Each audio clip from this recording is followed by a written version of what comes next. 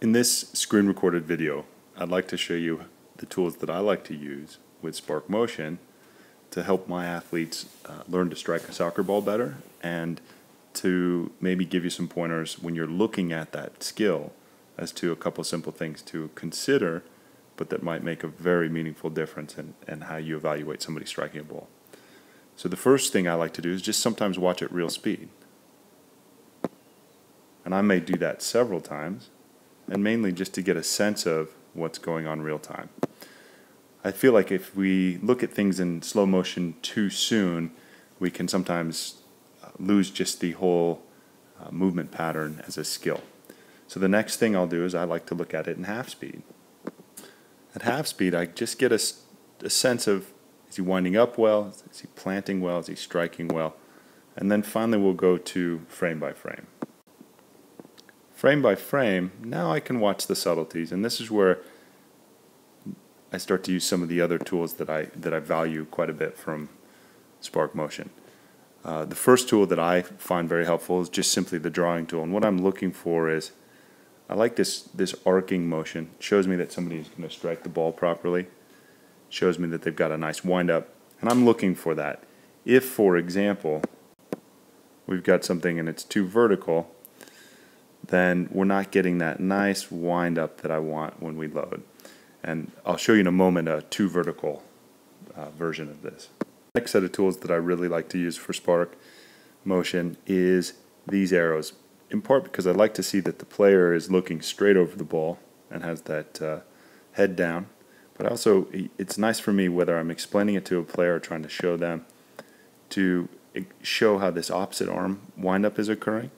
So if we watch that, as he is about to plant on his right foot, you see that he's already wound up. So that right arm winds up well before he's about to plant. So as he's planted, he's now got this wonderful abdominal load, thoracic extension, and so that allows him to really explode through the ball nicely. And if we watch that full speed, put it right in the back of the net. So again, the two keys that I consider you to always look at when you're evaluating somebody striking the ball is, can they actually stop? Can they plant on that right foot?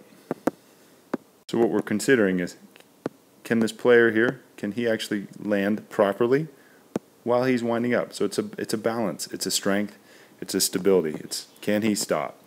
And then the second is, can he wind up through his abdominals to appropriately collapse through the ball and put some force behind it? So let's take a look at a second player, and we can see some of these deficits that this player doesn't have. So again, using the arrow tools that I like to use, we see that he starts to wind that hand up well before he lands. He's looking straight over the ball. He's got a wonderful opening, great chest wall, and we can be pretty confident that he's going to get a nice strike here with his left foot. So his right foot can tolerate that load as he drives through and gets that nice strike. The other thing that I like is he has that arcing like motion from the wind up. Not so much from the head, but from the abdominal wall. So now let's watch him strike it with his opposite foot. So as we watch him strike it with his opposite foot, what I'd like to show you is, when I'm filming, I use the bullseye many times just simply to find the center of the screen, such that as I'm filming, we'll see that the bullseye stays in the center of the screen, so that I know that whatever I capture is going to be in the center of my screen and not on one side or the other. So just a helpful tip that I find to be very helpful. I also use the bullseye for a variety of other things, but for filming it's great. Now let's take a look at this opposite arm. In the previous example, that arm was already wound up. What we see here is he's already moving towards striking the ball, and he's clearly not winding up.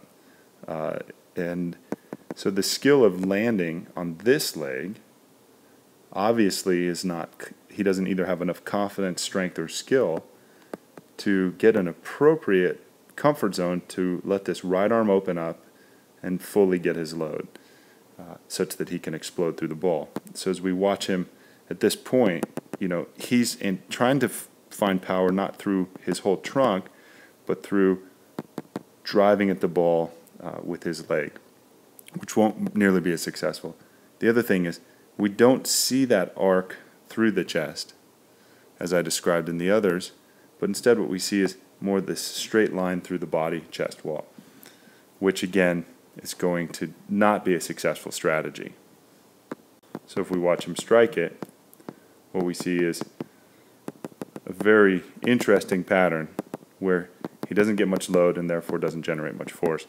And this is the kind of situation where this player probably has been told to go out and practice a multitude of times with his right foot, strike it more, just work on kicking it, where the real approach ought to be teaching him to land and decelerate on his left leg while he's opening up appropriately with his right arm.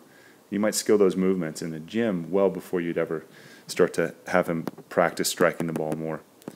And if you do that appropriately, I think you'd find that his ability to strike with his right foot would change dramatically. So those are the tools that I like to use when I use Spark Motion to evaluate striking a soccer ball.